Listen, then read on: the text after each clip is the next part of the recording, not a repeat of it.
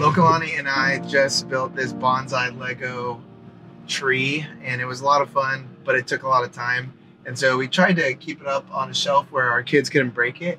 And one day I find Amos playing with it, and I kind of got upset with him. So I look at him and I say, "Hey, don't play with that." And I pick it up aggressively and I start taking it upstairs. And no one can see me at this point. I'm already outside in our garage going up to the studio, and I drop it and the pieces go flying everywhere. So I say, okay, I'll just clean up this mess later. I cleaned up half of it, and then later that day I hear some little footsteps behind me, and here comes Amos holding the rest of the handful of Legos in his hands. And he said to me, "Dad, why are your pieces all over the ground?" And I hung my head and I said, "I dropped it." And he looked back at me and he said, "Dad, I'm really sorry that happened to you." He was so merciful to me when I didn't show him mercy, when I was rude to him.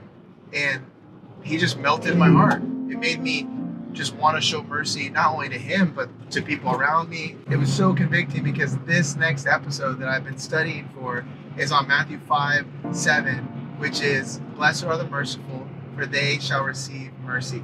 It's a promise from God that he will be merciful to us as we show mercy to others. Because the natural response of a person who has received God's mercy is a merciful heart. Now, there's going to be people in your life who you don't want to show mercy to, people that you don't necessarily like, and it's hard for you to not give them what they deserve, which is what mercy is.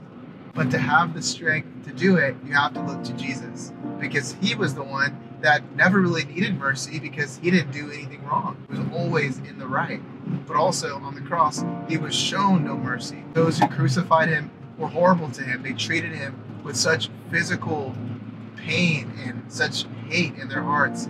It was a disgusting thing to watch. But on the cross as well, the wrath of God was poured out onto Jesus. Every last ounce of the wrath of God that we deserve was poured out to him. And Jesus was a person that always showed mercy to others. So the more we look at his life and what he's done for us, the easier it is for us to be merciful to others. Amen. Hey, thanks for coming on this ride with me. If you want to learn more about mercy, how God is merciful to us, and how we can be merciful to others, our next episode on Amen Podcast, like I said before, it's called Mercy. Check it out. Spotify, Apple, YouTube, wherever you listen to podcasts. And I'd love to see you over there. See you in the next one.